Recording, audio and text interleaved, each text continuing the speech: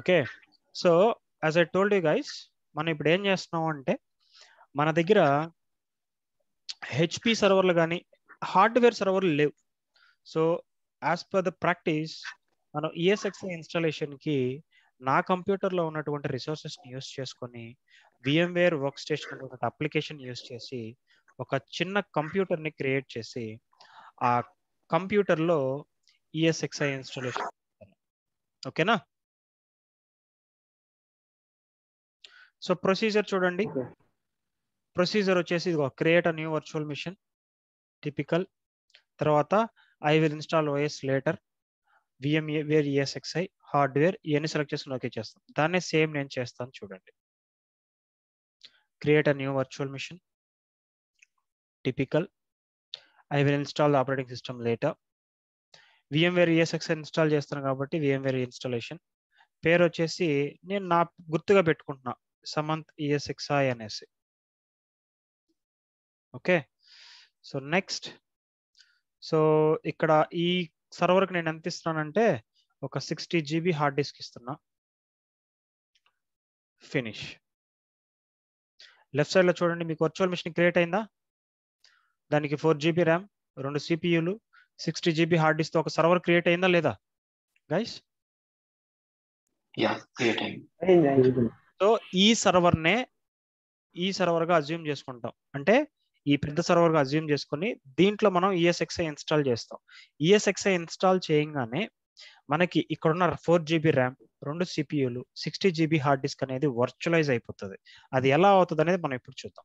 So ముందుగా మనం ఏం చేయాలి? CD DVDలో మనం ఆపరేటింగ్ సిస్టమ్ ఫైల్ అటాచ్ చేయాలా వద్దా? ఇన్స్టాలేషన్ చేయాలంటే సో మన దగ్గర ఫిజికల్ CD DVD కాదు కాబట్టి వర్చువల్ది కాబట్టి దాన్నే ISO అంటారు. ఓకేనా? సో సెలెక్ట్ చేసుకొని బ్రౌజ్ చేసి నా దగ్గర ఆల్రెడీ VMware వైజర్ అంటే ఏంటి? ESXi కదా, నేను చెప్పాను కదా మీకు. ఓకే చేసుకొని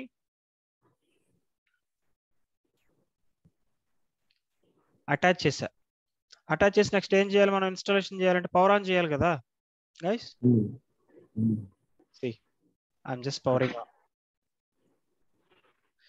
లోడింగ్ ESXi ఇన్స్టాలర్ అంటే మనం ఈ కంప్యూటర్లో ఏమైతే అటాచ్ చేసినామో ఆ ESXi అది ఇప్పుడు లోడ్ అవుతా ఉందన్నమాట. ఓకేనా? ఓకే, అది అవ్వనండి. అంత లోపల VMware లింక్స్.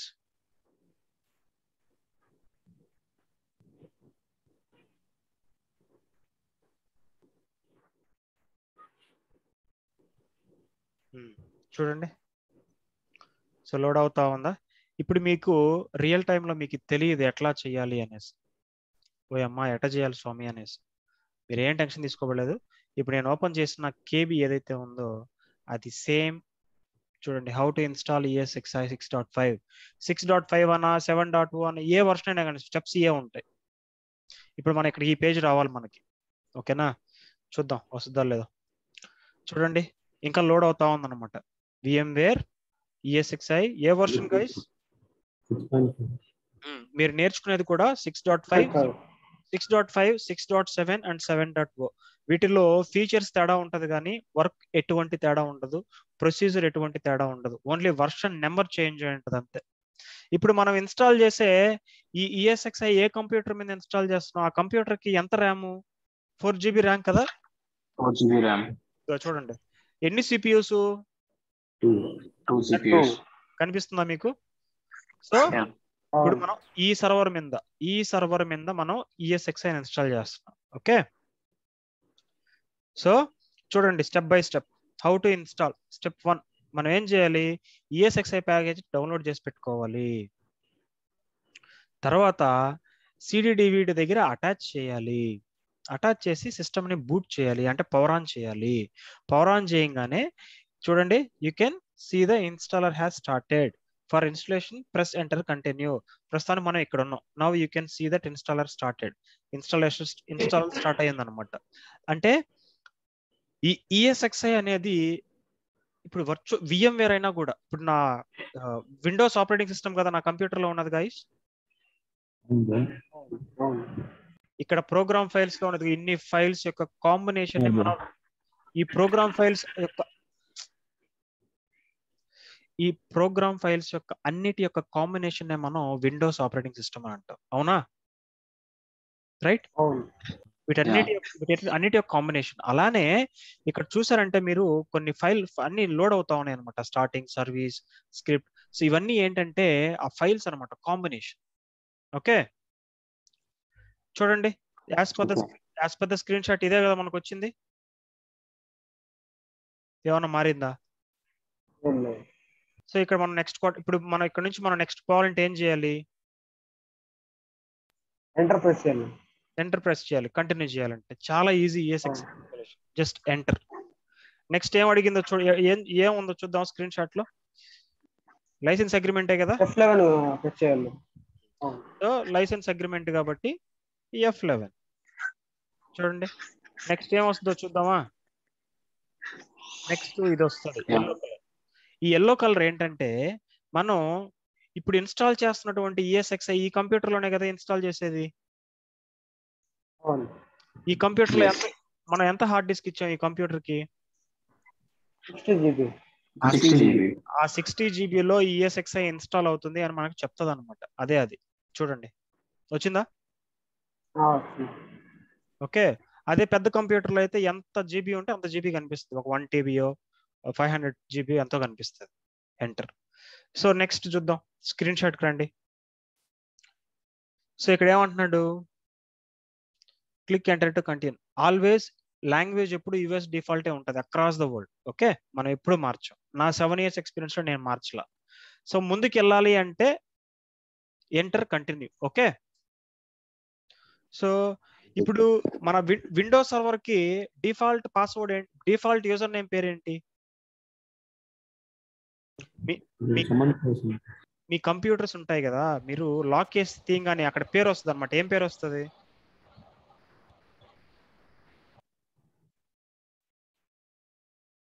అడ్మినిస్ట్రేటర్ అని వస్తుంది. విండోస్ సర్వర్ కి default user name Windows administrator. Okay. అలానే ఈ ESXi అనేది లైనక్స్ బేస్డ్ ఆపరేటింగ్ సిస్టమ్ అనమాట. అందుకని లైనక్స్ బేస్డ్ సర్వర్స్ వేటికైనా కూడా యూజర్ నేమ్ రూట్ అని ఉంటుంది, గుర్తుపెట్టుకోండి. Okay, Linux servers default user name ఏంటి? Route. Windows servers default user name administrator. So ఇక్కడ ఏంటి? రూట్ పాస్వర్డ్ మనం సెట్ చేయాలి. నేను సెట్ చేస్తున్నా. ఏమని? SAMANTH@12. మళ్ళీ retype, capital SAMANTH@12. Enter. So next step ఏమొస్తుందో చూద్దాం మనం. ఓకే, ఇక్కడ యూజర్ నేమ్ పాస్వర్డ్ ఇచ్చాం. నెక్స్ట్ ఏమొచ్చింది? See all the configurations has completed. Press F11 to start the installation of ESXi 6.5. Got it, guys? ఇదే కదా వచ్చింది మనకి. F11 clear. అంతే గైస్, ఇన్స్టాలేషన్ అంతే, ఇంతకు మించి ఇంకేం ఉండదు. ఏమన్నా ప్రాబ్లం, ఏమన్నా కష్టంగా ఉందా? బ్రో రూట్ అని చెప్పి చెప్పారు కదా బ్రో. సారీ, ఇందాక రూట్ అని చెప్పి సంథింగ్ చెప్పారు కదా బ్రో, పాస్వర్డ్ సంథింగ్ అని. ఒకసారి చెప్పగలరా? అంటే ఈ ESXi అనేది ఒక ఆపరేటింగ్ సిస్టమ్ కదా. ఇప్పుడు విండోస్ అనేది ఏ operating system? Windows operating system. ESXi అనేది Linux based operating system. Linux అనేది ఏంటి? కమాండ్ లైన్ ఆపరేటింగ్ సిస్టమ్ అనమాట. Okay, so Linux based operating systems ఉన్న ఏ ఆపరేటింగ్ సిస్టమ్ కైనా కూడా డిఫాల్ట్ యూజర్ నేమ్ రూట్ అని ఉంటది. సో అక్కడ ఏం చేసామంటే మనం ఆ డిఫాల్ట్ యూజర్ నేమ్ రూట్ కి పాస్వర్డ్ ఇచ్చాం. ఇది ఇక్కడ చూడు, provide the route password. Okay, అంతే. ఇంకేమైనా డౌట్ ఉందా? ఓకే, సో ఇక్కడ వరకు క్లియర్ కదా? Okay, 1 minute.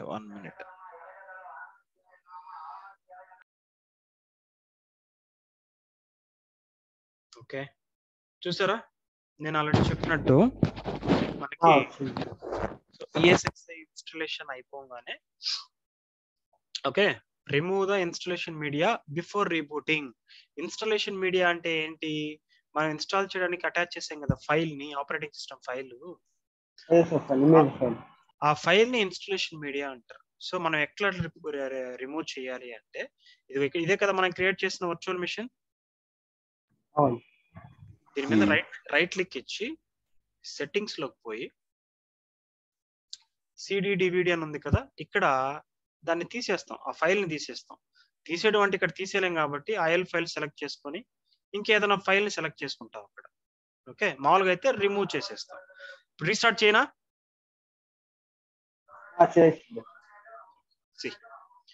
Restarting now.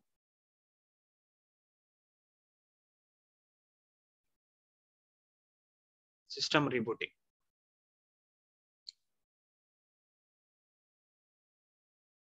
చూడండి, ESXi రీస్టార్ట్ అవుతుంది అనమాట, బూటప్ అవుతుంది.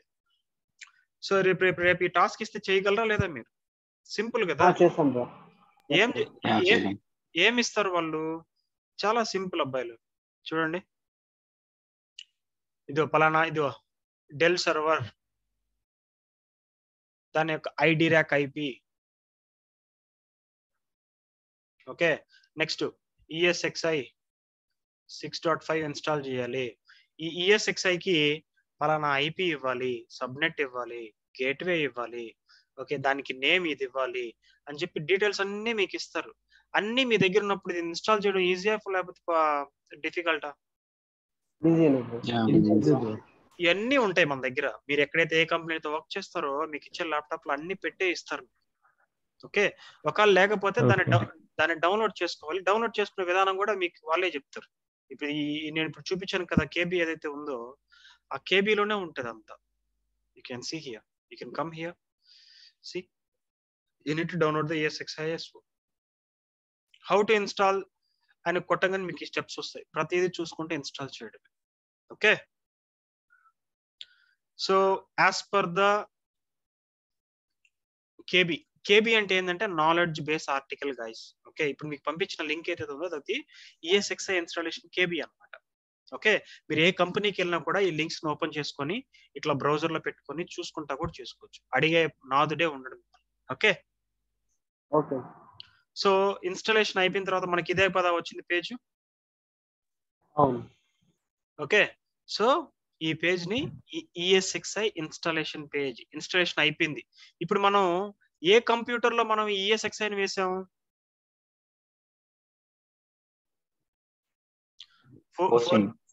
4GB ర్యామ్ 2 CPUs ఉన్న కంప్యూటర్ లోనే కదా వేసినాం. 60GB సో దాంట్లోనే కదా కనిపిస్తుంది మీకు. ఇప్పుడు దీంట్లో మనం ఏం చేయాలంటే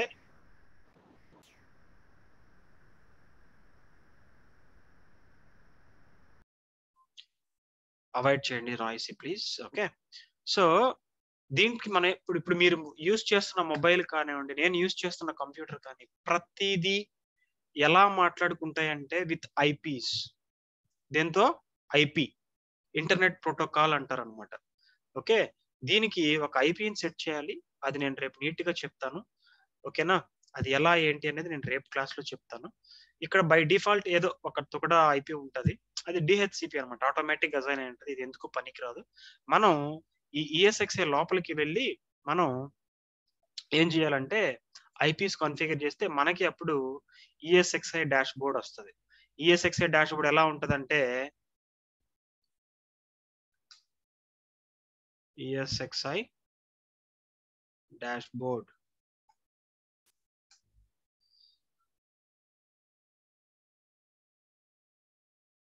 ఏదేదో వస్తుందా?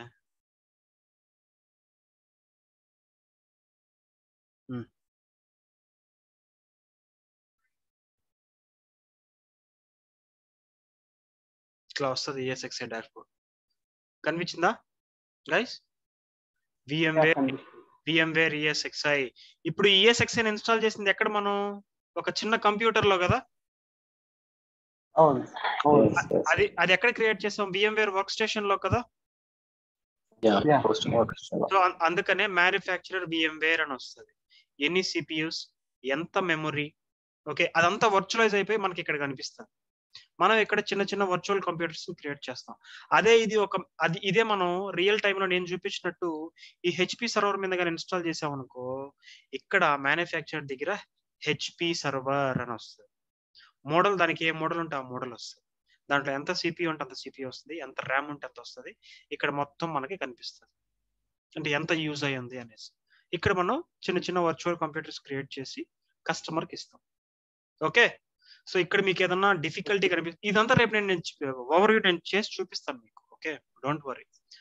జస్ట్ ఈ రోజు ఏంటంటే ESXi ఇన్స్టాలేషన్ మీకు చూపించాలనుకున్నాను, చూపించాను.